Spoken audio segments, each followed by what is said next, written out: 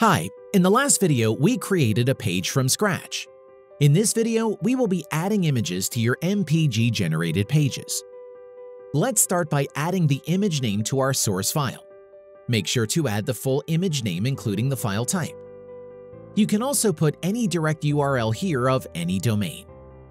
Next, let's upload the mentioned images to our media library. Go to your WordPress navigation panel and navigate to Media and click Add New. Drag and drop your files here to upload. Once uploaded, click on the image to read the full image path.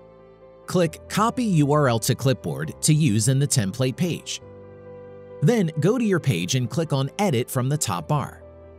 Make sure you are using a code editor. Replace image source URL with file URL path and replace file name with image shortcode from data source file.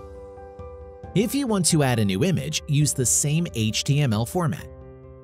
You can also add any IMG HTML parameters as you like, or utilize a pick some random image generator if you don't have actual pictures. Like and subscribe to our channel and hit the bell icon to receive useful tips in the future. If you have any question, leave a comment below or contact our support team. In the next video, we will learn how to add videos to your MPG generated pages.